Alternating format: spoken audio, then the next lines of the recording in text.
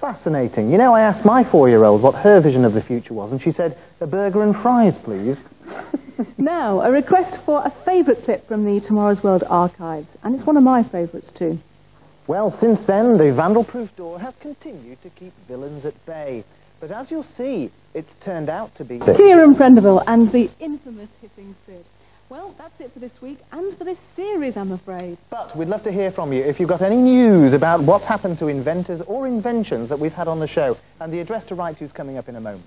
Meanwhile, we're going to play you out with another magical musical memory. And would you believe we've unearthed our